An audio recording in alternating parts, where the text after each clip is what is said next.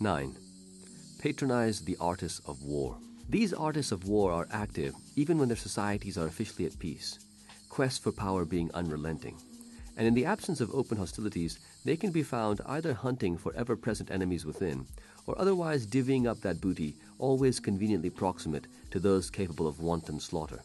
Spoils these days often cloaked in purchasing contracts and share price movements. To partner in such ventures is to be invited to ride the great armor-plated, signal-jamming, depleted uranium-firing helicopter gunship to wealth. And so it is only natural that you are, at this moment, considering clambering aboard.